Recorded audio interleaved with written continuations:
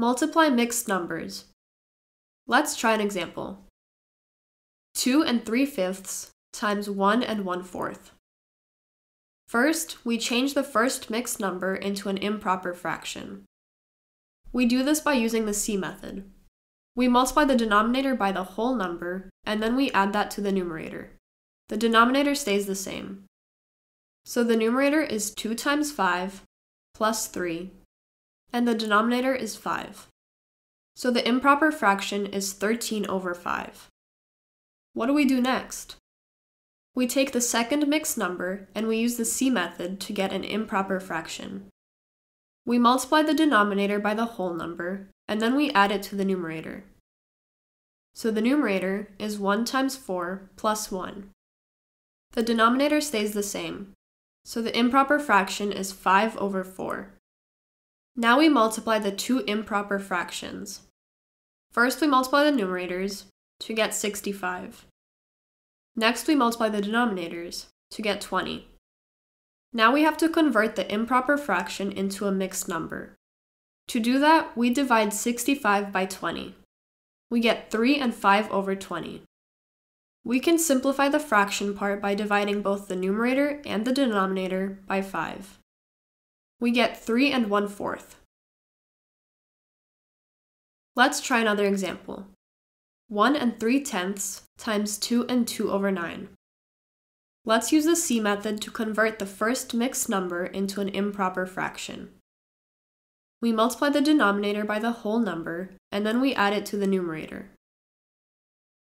So the numerator is 1 times 10 plus 3. The denominator stays the same. So the improper fraction is 13/10. Now let's do the same for the second mixed number. We multiply the denominator by the whole number, and then we add it to the numerator. So the numerator is 2 times 9 plus 2. The denominator stays the same. The improper fraction is 20/9. We multiply the two improper fractions to get 260/90. We can simplify this improper fraction by dividing both the numerator and the denominator by 10. We get 26/9. Now we have to turn it into a mixed number. We do that by dividing 26 by 9. So the final answer is 2 8/9. Let's do another example. 1 3/4 times 1 2/7. Let's convert the first mixed number into an improper fraction. The numerator is 1 times 4 plus 3, which is 7. The denominator stays the same, 4.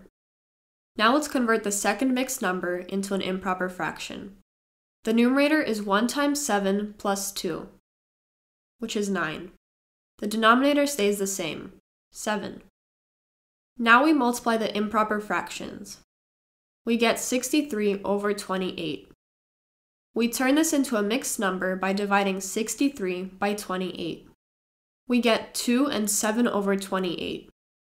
We can simplify the fraction part by dividing both the numerator and the denominator by 7. So the final answer is 2 1/4. Now let's do another example.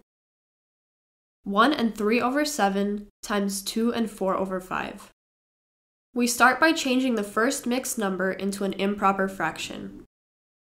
The numerator is 1 times 7 plus 3, which is 10. The denominator stays the same, 7.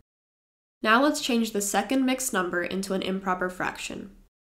The numerator is 2 times 5 plus 4, which is 14. The denominator stays the same, 5. Now we multiply the two improper fractions. We get 140/35. We divide and we get 4 as our final answer. If you thought this video was helpful, please leave a like. For more videos like this, please subscribe.